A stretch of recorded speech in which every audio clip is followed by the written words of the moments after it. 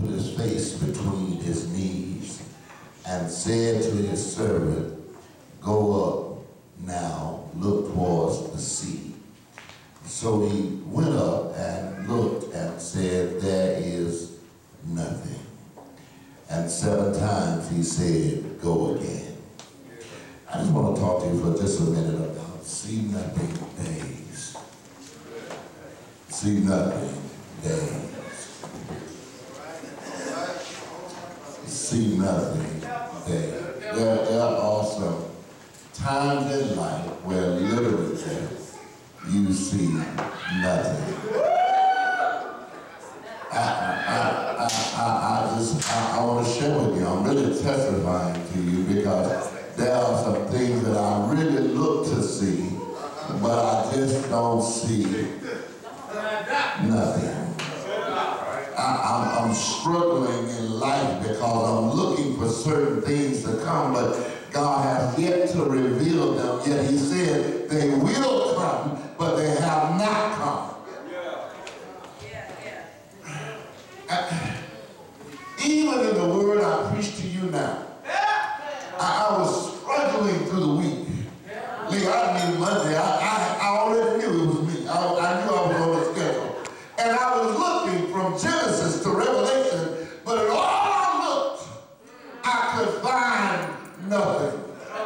I couldn't find nothing. That's it.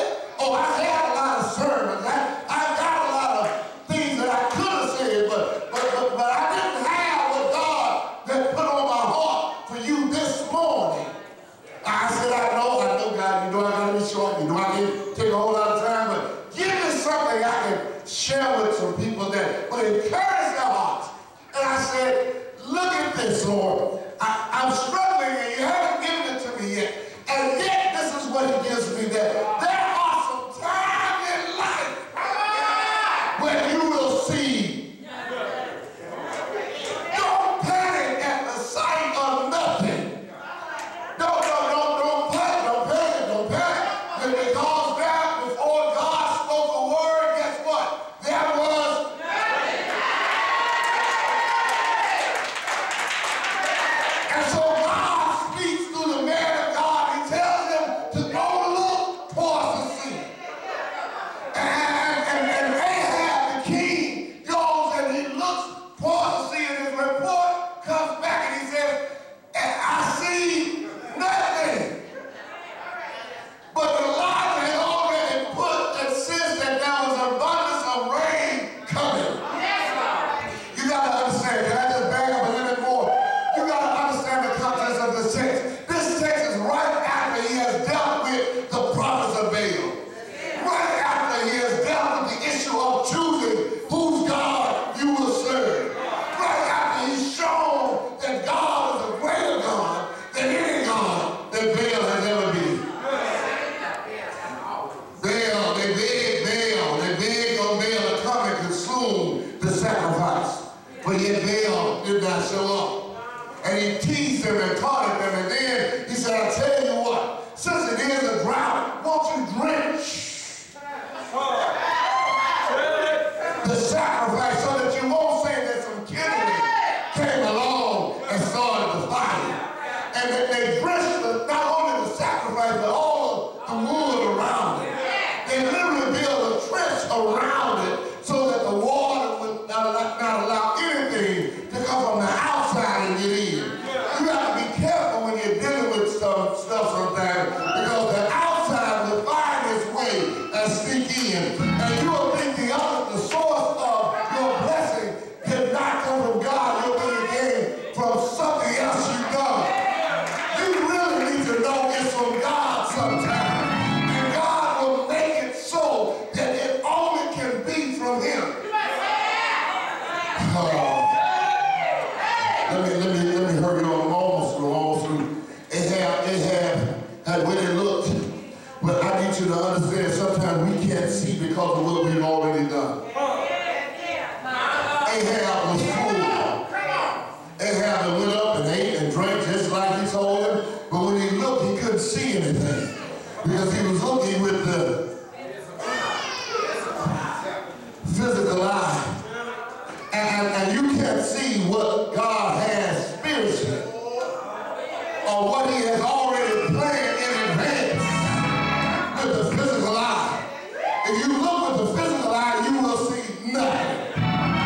Pastor has preached sermons that he has invested in your life, and you took the word to heart. You applied it, and after you were applying all that he said, all that you saw was nothing. Don't panic, because look what he tells Ahab. He tells Ahab to go look again and again and again, and he tells him to go look 7 times. And on the 7th time, he says, I see a cloud the size of a man's hand. I need you to understand that when you're dealing with God, you got to understand what position you're in. Look what he does. He tells him, I see a cloud the size of a man's hand. And Elijah said, look, you better get ready. We got to get down this hill because the storm is surely coming. Y'all got to understand, after no rain at all, a drought all over the place. When he said a rain is about to come, a rain so great that we better get down on my God. Come on, Cam. Tell somebody, say, it's in the rain. It's in the rain. It's on the rain and it's when we raise up our lives, and we're looking with our carnal eye, and start looking with our spiritual eye, we will see as there's a cloud coming, there's a abundance of rain coming. When he looked at it, he saw the little hand, but you gotta understand, he was up on my call, so he was looking at it from a parallel perspective. Because Elijah already knew seeing a small hand coming up didn't mean that it was a small cloud. That was because they were up high. They needed to get down low. And so he ran down the hill. Now tell you what he tells him. Just get on your chariot and your horses. And he sent him forward. And he took off in front of Elijah.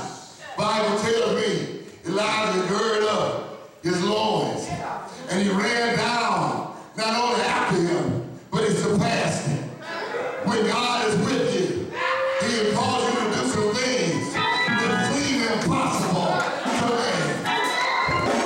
I come to tell you today, though you may see nothing right now, hold on a little while longer.